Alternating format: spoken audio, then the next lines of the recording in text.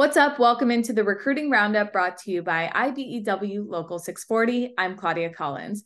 We're coming off of Rivalry Week. The regular season is behind us, and 4A through 6A playoffs take place starting on Thursday. Last week, we saw Chandler play Hamilton in the battle for Arizona Avenue, and we saw Liberty play Centennial in the #1 game in the country ranked by Max Preps.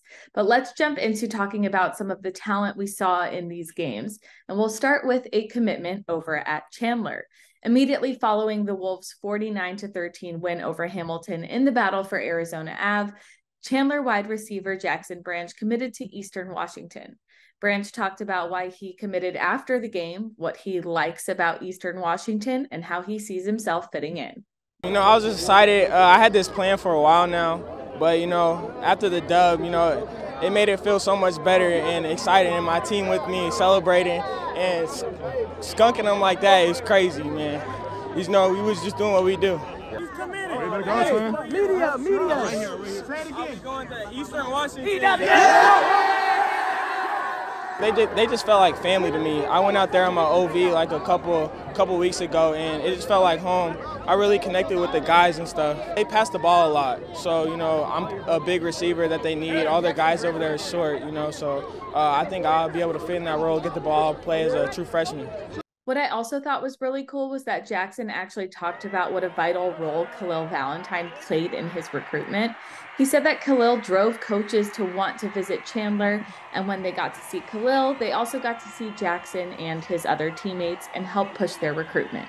Khalil had a standout night against the Huskies with 3 touchdowns. The 4-star running back committed to the University of Illinois over the summer and has been supporting his teammates through their recruitment.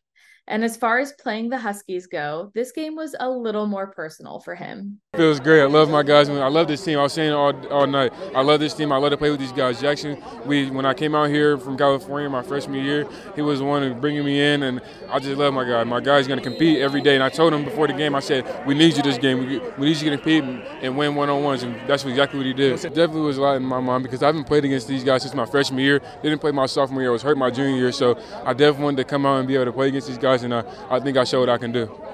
One thing that I always hear from Chandler players and alumni is that the Wolves know how to get guys ready for the next level. And they run their lifts, their practices, their meetings, and everything in between like a college football program.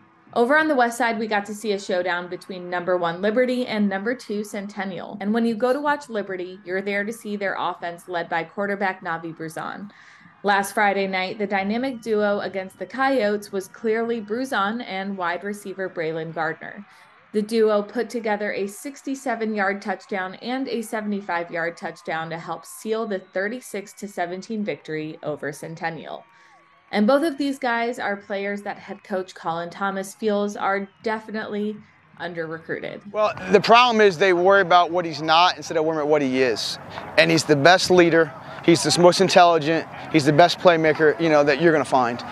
It's been an amazing experience to coach him, and he does more coaching than I do sometimes. I mean, he's that type of person. So we're lucky to have him, and whoever gives him an opportunity will be very thankful that they do. You want a guy who can make plays? Right, he's done it all year. Right, look through his year. He's done it all year. He had a broken arm in week 2 and missed 2 games and played the rest of the year. So he's played with like a broken arm pretty much most of the year. And he's made plays in big games, really his whole career. So very proud of him too.